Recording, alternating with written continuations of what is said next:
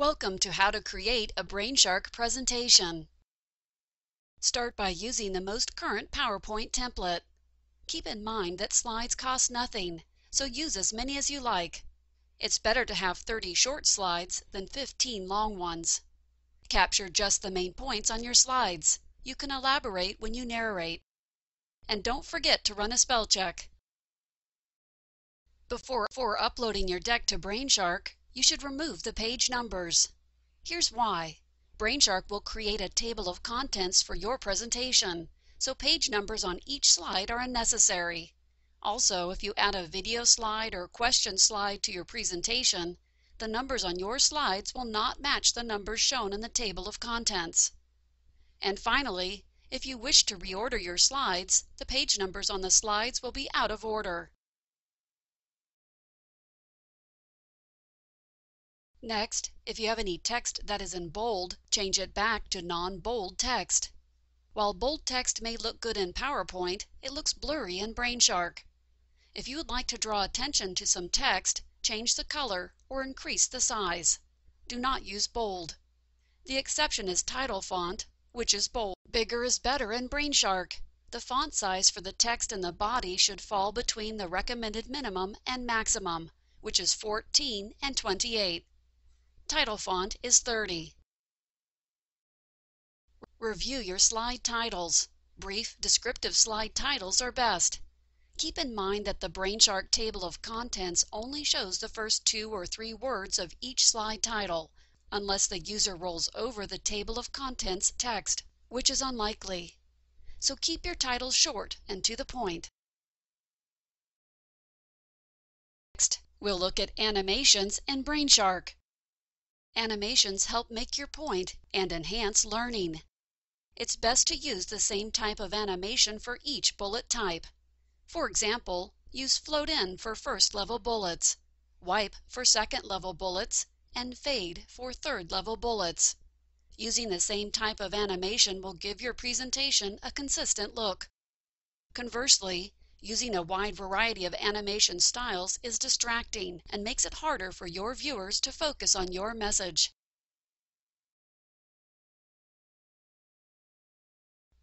Typically, it's best to set your animations to start on click. This gives you the ability to control when each animation begins in Brainshark. Note, you may need as long as 2 seconds between each on-click animation in a series of on-click animations. So, if you have a list of 1 or 2 word items, you probably won't have enough time to synchronize the animations to the. Here is a list of some of the animations that work best in Brainshark. The speed for fade should be set to fast or very fast. Wipe works great on single lines of text. When used, the text looks like it's being typed. Float in is a great way to show the many positives of a product or idea. For example, when you use float in with a list of product features, the list of features literally gets longer. Float down works in Brainshark, but has the opposite effect of float in. For example, float down is good to use when you are listing the drawbacks of our competitors' products. The list of negatives just keeps growing. Finally, motion path animations are ideal to use with graphics. Here is an example of a simple motion path animation. There are some animations that should be avoided in Brainshark. Avoid using appear. It doesn't always work. Fly in and fly out are distracting. Avoid them. Using blinds doesn't add much. It's okay to use occasionally to add interest, for example, with a photo. You've scrubbed your deck and added animations, so it looks great. Now it's time to focus on how your presentation will sound. The first step to great audio is to create a script. Your recording will sound more professional.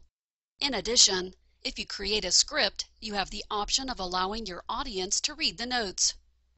Ideally, each slide should have narration that lasts 30 seconds or less. Remember, slides are free, so use as many as you like.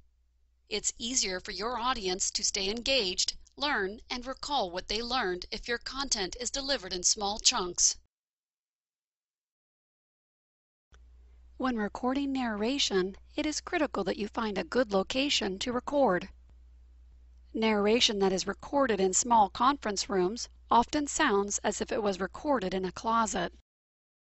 Choose a conference room that seats 6 or more. The conference room should be in a quiet location, away from break rooms or elevators, which can cause unwanted ambient noise. For the best results, use a USB microphone headset with a foam pop guard on the mouthpiece. Adjust the mouthpiece so that it is not directly in front of your mouth. Always use a script and keep your head up while recording. Speak at a slow, clear pace, because not everyone in your audience is a native English speaker. Record 1 or 2 slides and then stop. Play back your recording and listen carefully. Does it sound loud enough? Is there any unwanted ambient noise? Can you hear any lip smacking, popping, or sharp intakes of air? It is better to make adjustments now than re-record everything later. For the best results, record in one sitting without moving the mouthpiece on your headset. This will ensure that your audio sounds uniform and consistent. Remember these best practices the next time you record. Your listeners will appreciate it. There are 3 ways to record audio in Brainshark. You can use the telephone or use a microphone to record directly into Brainshark. If you have to record by phone, do not use the speakerphone feature. Use a phone with a corded handset. The best practice is to record using a headset microphone. This method is simple and produces high-quality audio. You can also use a digital audio editor to create MP3 files, but you must upload each file into Brainshark, which can be time-consuming. Now that your presentation has audio, it's time to synchronize your animations. Under Things You Can Do, click Manage Slides. A list of the slides in your presentation appears. Brainshark indicates which slides have animations by placing a blue star next to them. In this example, slides 5, 6, 7, and 8 have animations. Slide 9 does not. In this example, we'll add the start times for the animations on slide 8. Click the Edit link for slide 8. The next screen that appears shows you the details for the slide. As you can see, the audio that you recorded has a duration of 20 seconds. Also, this slide has 3 on-click animation timings. You will need to enter the start times with a comma between each time. To determine what times to enter, you can either note them while recording the audio, or you can view the presentation after recording and note the start times for the on-click animations then. Enter the start times. Now the first animation will begin at 5 seconds, the second at 9 seconds, and the third at 12 seconds. When you are finished, click the Save button at the bottom right of the screen. Thank you!